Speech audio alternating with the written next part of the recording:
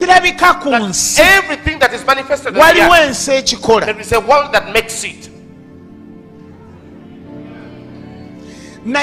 But when you go deeper, there are worlds that make it. Are we getting it? The spirit world, which God gave us, which you know brings about the physical thing. Well, it's not physical. When you enter it, you cannot get out anything from there. When you have not made a world in that spiritual world.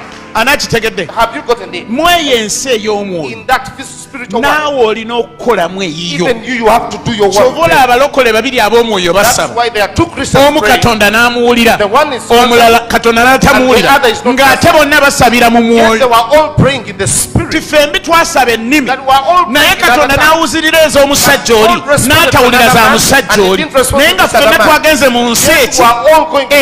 praying naye waliwo yatonze ensi mu nsi ey'omwoyo esobola okuleeta ebitalabika okulabika mu nsi ey'abalamu, kubanga buli kyolaba kyonna mu nsi ey'abalamu bayibuli egamba nti kyatondebwa ensi ezitalabika.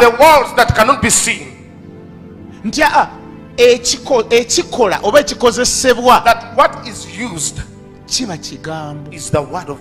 Nti mu kigambo kino kye tusomesa mubaamu anyweza okubikulirwa okwawukana n'omulala. Fembi nga twawulidde enjiri y'emu, naye ate ggwe neekukalamu ekintu omulala n'etamukyusa. Bane tuli basumba kino mukitegeera. Oyimiriza abantu n'obabulira enjiri y'emu, omulala n'afumbirwa mweyo, n'afuna omulimu mweyo, n'agenda ebweru mweyo, n'azimba amawanga mweyo, omulala n'agisuliramu enjala. Naye nga bonna bwe wali obuulira bawanikanga n'emikono n'amafuta g'abakuba lunaku lwe lumu n'entebe n'ekyobe eyasinga okuzimenya. Naye ate bwe tutandika okunoonya ekikyuse mu bikwatika ng'omukazi yalemwa okuvaawo, naye mu baagwa yaliwo. Bwe baalanga okusiba naye yasiiba, bwe baayita abasiga yasiga, naye bwe bagenda mu kutonda taliiyo. When they went to create, she was waliwo ategedde kye nkugambye nti abamu baba bazimba bizimbe, some people are building ye mu ssaala ye ng'anoonya rent. And in her prayer she's looking for rent. Mukama yeebazibwe. Praise the Lord. Kale ate nga n'abazimba nabo tebamala, even the builders can't finish, kubanga ate bw'okiyingira ne kikunnyikira. Because when you enter it and you soak yourself into it, Bayibuli egamba nti nsaba mawanga.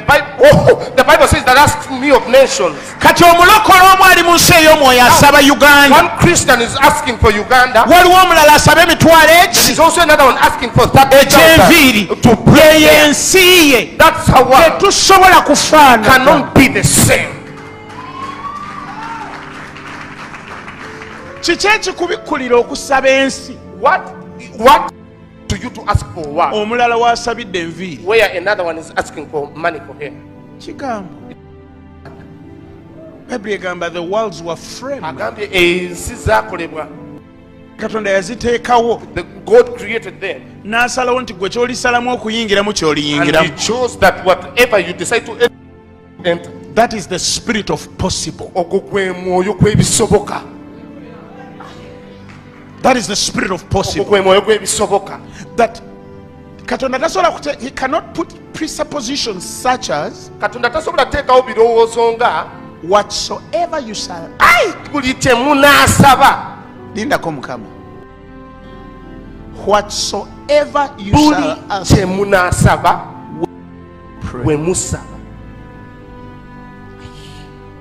What manner of liberty kati ebyo ddembe nabaki is in that language? Mu lulimi olw'ekikeeto. Omuntu n'agamba nti watugaa nti buli kye tunaasaba. And then somebody says you told us that whatsoever we shall ask, you will give it unto us. Taata, Father, mpa ssente leero, give me money today ezisasula that can pay omuzigo guno. For this Ani antegedde? room. Who has gotten me? Ani antegedde? Who has gotten me? I'm still on the surface. I'm not yet I'm still on the surface. Who is getting what I'm talking about? So he told you that whatsoever you shall ask, will give it unto you. You're still asking for rent.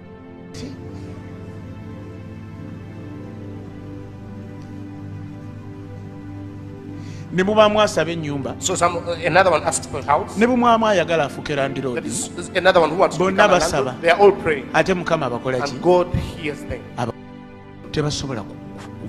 They can't be the same. Are we together? That's why, Pastor, when I pray, even my wife can also get shocked. They are scared. Pastor, I no longer ask for pain. When I pray, I just press. Even me, sometimes I'm like, hey. And the Bible has said, in His name. And believe that we have gotten it. It shall be given unto us. So I enter a battle to believe what I have. So I walk as though I have them. I speak as though I have them. I sleep as though I have them. I dress as though I have them. Are you getting what I'm saying? So you look at a mad person. Pastor, we're in Mukono, we're around 50 people. We were in a small room. A man called Kalde has given me room to pray. We could not afford to even rent a building. There were no machines. There were no lights. There were no cameras. There was nothing. We are clapping our hands. Even the chairs we're sitting on is for Mr. Kalule. Are you seeing what I'm saying? Something got on me. So I turned to the people and told them, we are going on TBN. We are going to TBN. Are you getting me? When there was not even a microphone, and they clapped. Maybe it was like 4 years later.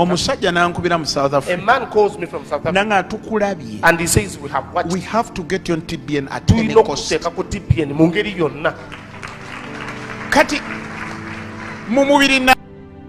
Now in the flesh I went there that day, but spiritually I was on TBN for over 4 years. Have you gotten what I'm saying? I was on TBN for over 4 years. When I learned that that's how it works, so I went on TBN Europe. They also gave me a program. I went on God TV. Even there they invited me.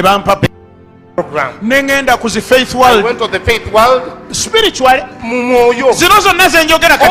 All these TVs, I'm there now.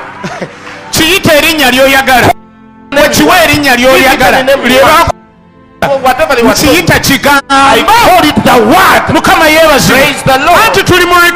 We are in recover all.